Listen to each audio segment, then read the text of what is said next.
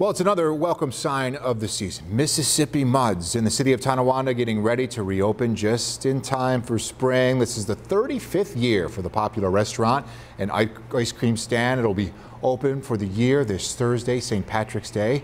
Mississippi Muds says along with its regular menu, it will also be serving up vegan and gluten-free options. We're just looking forward to another season. We're appreciative of the customers that have been coming on all these years, and hopefully they'll keep coming and we'll be providing them the same service. Barafato says a new flavor that people can look forward to is Perry's Ice Cream's coffee and donuts flavor. Whew, it's coming up. More information on Mississippi Muds operating hours, head on over to WKBW.com.